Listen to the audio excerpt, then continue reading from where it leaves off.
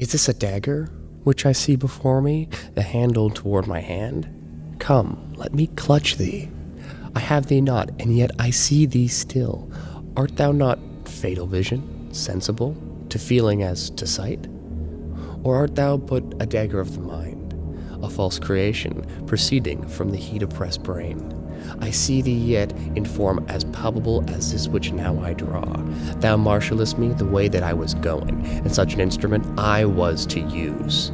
Mine eyes are made the fools of the other senses, or else worth all the rest. I see thee still, and on thy blade and dudgeon gouts of blood, which was not so before. There's no such thing. Thus to mine eyes, now over the one-half world, nature seems dead, and wicked dreams abused the curtained sleep.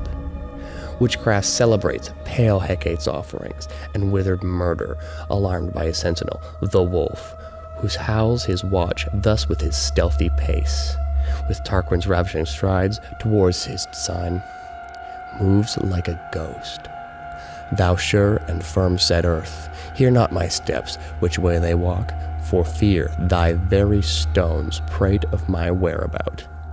And take the present horror from the time, which now suits with it. Whiles I threat, he lives. Words to the heat of deeds too cold breath gives. I go, and it is done.